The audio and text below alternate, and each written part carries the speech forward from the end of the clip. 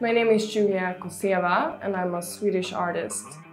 What's characteristic about my artistic style is probably how I like to mix large and smooth surfaces with precision and attention to detail.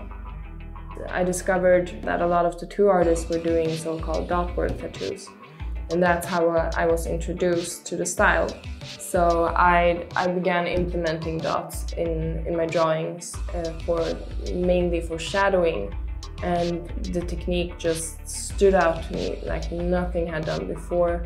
So when I discovered this, I began drawing more and more and more. And I think it was never a long process before I began just using dots in my pieces. I think the doubts you'll feel and the questions you'll have may even work as a catalyst for you to keep pushing yourself and your art in the direction you wish to go.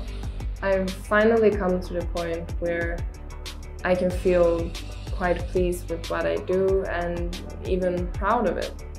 In this workshop, I will demonstrate the fundamentals of stippling. I will talk about picking a subject, composition, approaching lighting, and detailing.